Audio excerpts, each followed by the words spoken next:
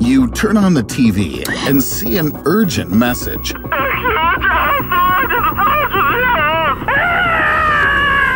NASA experts believe that it could be up to 80 kilometers or 50 miles in diameter and is about to crash into our planet.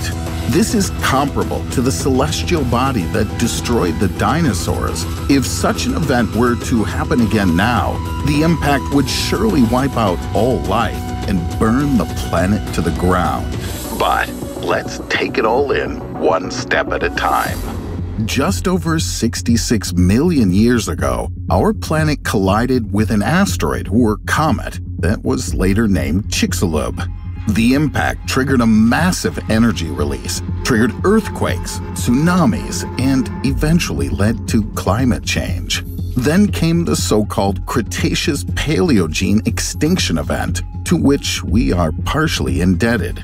If not for this event, large mammals would have never appeared on Earth, and with them, our ape-like ancestors. What brought death to the dinosaurs was the impetus for the future of humanity. So, let's say a block of iron the size of a city was hurtling through space toward Earth. There have been no huge lizards on our planet for a long time, which means that the main blow would be dealt to people. The asteroid would be detected many months before the impact, perhaps even years. Scientists would be able to calculate in advance approximately the time of the collision of the celestial body with our planet, but the place of impact would be calculated much later, and this could be crucial. If the asteroid that destroyed the dinosaurs had fallen just 30 seconds later or earlier, it would have landed in the Atlantic or Pacific Ocean, and then history would have taken a completely different path.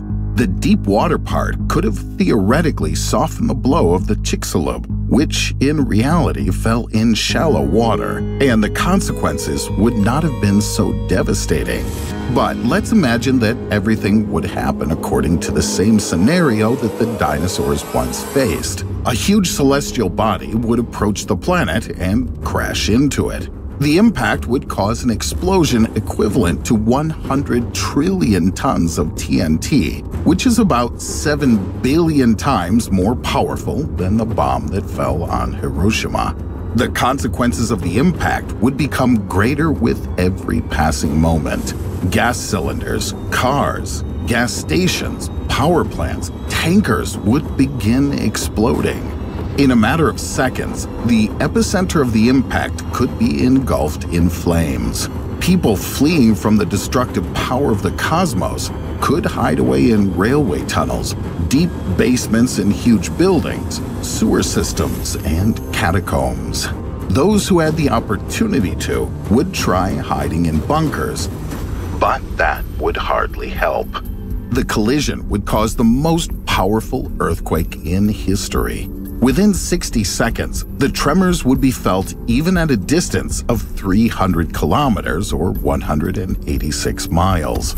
Every shelter would start collapsing. Along with the earthquake, giant tsunamis would roll across the planet. They would completely destroy the coastal cities. But the tsunamis wouldn't be able to cool the burning planet. Its entire atmosphere would be heated. The trees that had resisted the shockwave would be ignited by molten rock and solid debris falling from the sky. But these falling fragments would not only set the forests on fire, they would start falling over large areas in a rain of fire, completely destroying cities. So far, all this is reminiscent of the end of the age of dinosaurs, but there's one caveat. The ancient lizards did not possess atomic energy. Explosions of stations and storage facilities with nuclear waste would turn the fall of the asteroid to Earth into a man-made apocalypse. Areas nearby nuclear power plants would become uninhabitable for many years, but no one would even realize it. There would simply be no one there to notice it. Most of humanity would die along with many animals. And those who did manage to survive would face another test: climate change. Plants that miraculously survive the fires would die within a few weeks from lack of sunlight. Large trees could survive for decades due to the accumulation of sugars in their tissues and slow metabolism. With the exception of some microorganisms and small creatures, the Earth's surface would become virtually uninhabited. A new ice age would arrive soon, and it may become even more severe than all of the previous ones. Humans could survive in such conditions if they went deep underground to take advantage of the heat emanating from the core, or if they built isolated dwellings inside domes, like how Martian research stations are usually portrayed. These would be really useful on Earth in the event of an asteroid impact. Of course, humanity would want to avoid all of these events, and there really is a chance. It's all about the details.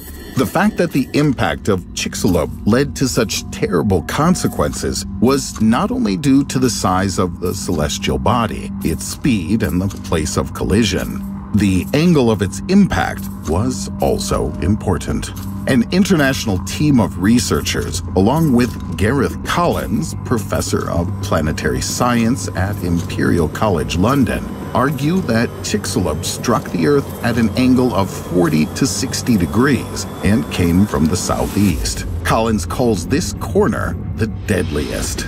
The asteroid impact released an incredible amount of climate-changing gases into the atmosphere, triggering a chain of events that led to the extinction of the dinosaurs. But if the asteroid had hit the Earth at an angle of 15 degrees, the dust, carbon dioxide, and sulfur compounds released would have been about 1/3 the amount. Even if the fall had been strictly vertical, the consequences would not have been so terrible. If people in our time could somehow change the angle of the asteroid, it could save the lives of millions. What the consequences would be in this case, we can only guess. But, moreover, I hope that the collision won't happen at all. I really like our planet, and it'd be a pity if something happened to it. And I don't want to go extinct, to be honest. In general, scientists agree that such an asteroid threatens our planet about every 1 million years or so, and no global catastrophe is expected in the near future. Most asteroids are located between Mars and Jupiter and will never get close enough to Earth to affect it.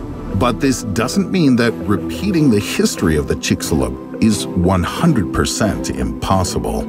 So, while our Earth isn't under the threat of a huge celestial body, you still have time to give this video a like.